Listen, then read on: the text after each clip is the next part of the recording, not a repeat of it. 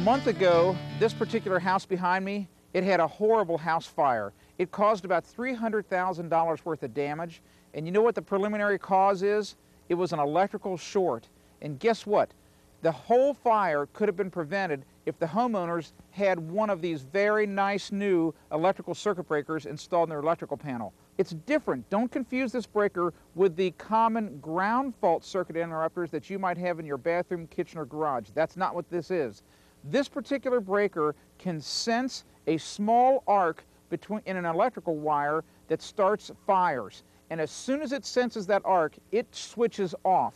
And that happens long before there's any smoke, flame, or anything else. And they could have saved all kinds of property damage. They save lives, and they're a must. You can retrofit many, many houses. Look in the yellow pages, open up to electrical supplies, call the different companies that sell electrical panels and breakers, and see if they have arc fault circuit interrupters that will fit in your current panel.